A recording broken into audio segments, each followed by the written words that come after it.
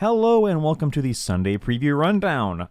Out of nowhere? Because I was not expecting this quickly. Yeah, we were literally talking to someone today. I was like, when do you think the Dark Angels Codex is going to come out? And we're like, 2 to 3 months. Right, so let's do the timeline here. If you're a salty guard player like me, you remember the last edition, it was 4 months between our box getting released and our full codex being released, which just sucks because in that whole time you are in limbo. But even more recently, World Eaters were less than that. And this is the first army box we've gotten for 10th edition. Yeah. And this sets an excellent precedent. I agree. I just hope they can keep up with this. Because, about a month after the army box came out, we now have the full release of the codex and the rest of the models. It's really impressive how fast that is. I still hate the fact that this exists. Yeah. But this is much better than waiting months and months and months. I agree. So let's take a look at what we've got. So first off, we've got the Codex Supplement Dark Angels, the book What Was in the Box. Special edition, normal edition. How do you like that special edition cover? I like it. Yeah. I like it. I don't love it. The Tyranids is still the best one. Yes, it is. Out of all of them. But it's not bad. I like the use of old artwork, but I really like when special editions don't have, let me see, how do you say this? Diegetic artwork? No, that's not the right term for it. The Tyranid special edition was really cool because it wasn't a picture of a Tyranid. It was a symbol. No. No? It was the Norn. Oh, you're right. You're right. Never mind. They've all been pictures of. Yeah.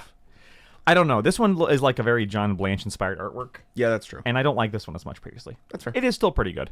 As usual, there's going to be a fairly limited number of copies of the special edition. Yeah, I think they usually do, 1,500? Does it say? It doesn't say how many. Oh, okay. Soft touch cover, unique Limited cover edition. art, ribbon bookmark, and lavish gold foil backing. Lavish gold. 16 unit data sheets. So this is going to be thin. Yeah. And $60. And then we get some of the previously announced new units. So we get Asmodai, Master of Repentance. With his cool little smoke. I hate smoke on GW miniatures. That's fair. And I hate how much of it there is on him. See, I think it looks cool, but yeah, it could be better. It only looks cool when you can paint it as well as Games Workshop can. And I can't. I can't either. Most people can't. And it never looks as good. He's basically a chaplain.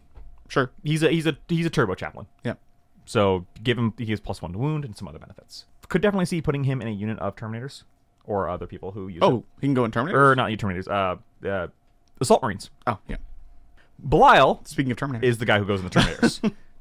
Grandmaster of the Deathwing.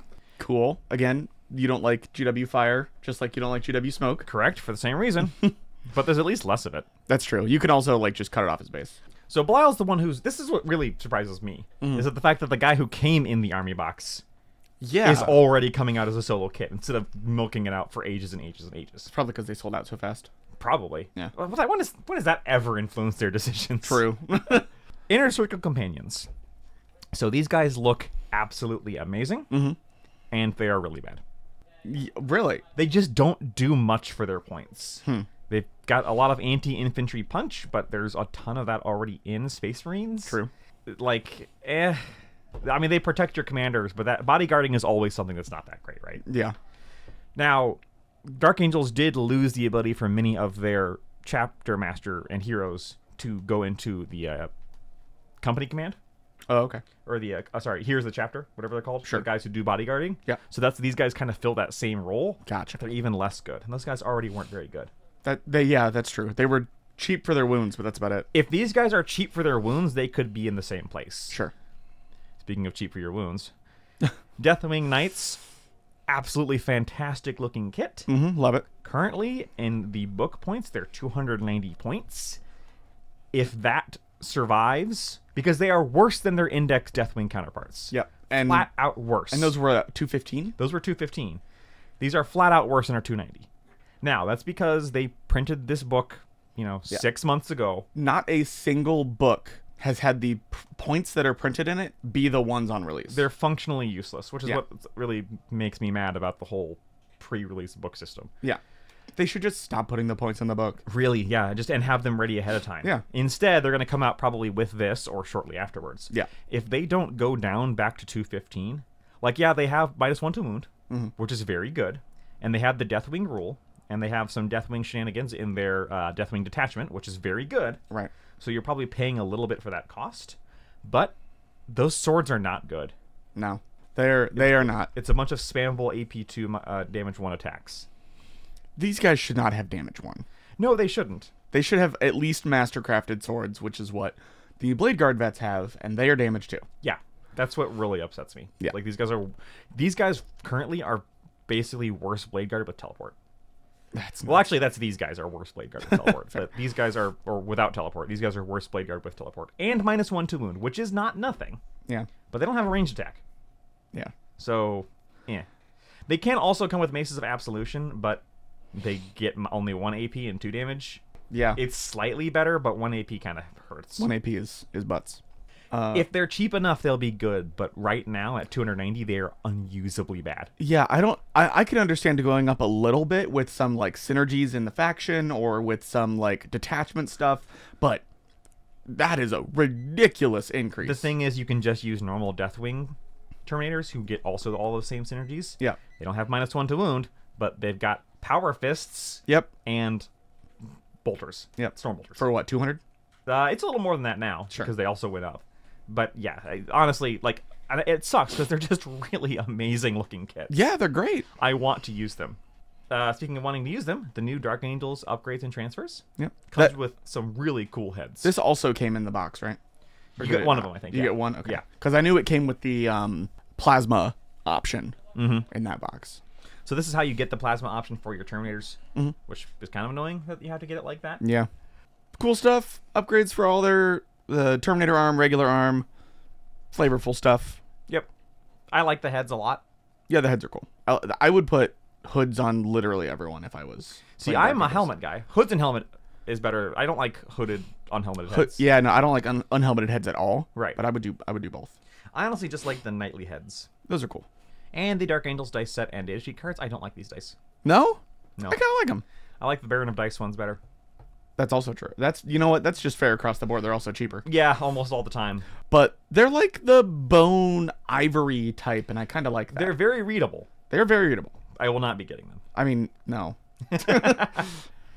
And then just going back 10,000 years in time, we've got Siege Breaker Consul. This guy was previewed only a few days ago. Yeah, not that long ago. Like a week ago. I thought at first that his little nose thing was a mustache. It's not. It goes up his nose into his brain, presumably. I mean, I just want Marines with handlebar mustaches, just for fun. all of them. All of them.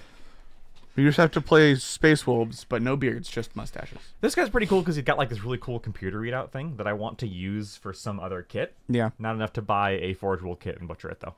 That's fair. I think he looks cool. And we got a book about Lazarus. And Cypher. And, wait, the End Times. End Times again? I'm going to guess this is another re-release? Oh, yeah, this is the one everyone hated. Oh, cool. People really did not like the End Times books. They were apparently very rushed and just like they flat out left out some characters. So oh yeah, you said that last time when the Nagash one came out. Yeah, apparently poor what's his name, the stupid goblin Skarsnik. Oh. Apparently Skarsnik, who's the main goblin hero, like they just never wrote what happened to him because they flat out forgot. Goblins are forgettable. Some other stuff. Worth noting that a lot of this stuff is delayed in Australia and New Zealand. If for some reason you're watching from there. I mean, we have some Australian viewers. I've seen it. We do. They're not watching right now because it's like 5 in the morning, but yeah, they'll watch it when they wake up. That's fair. So all this going out for pre-order, rather. Yep, this week. A week from today, or rather, a week from yesterday. A week from yesterday. The fact, now, it doesn't say whether it'll be a 2-week pre-order or not, but honestly, even if it is, this fact this is coming out so quickly is a great sign for the army boxes, because that was the worst thing.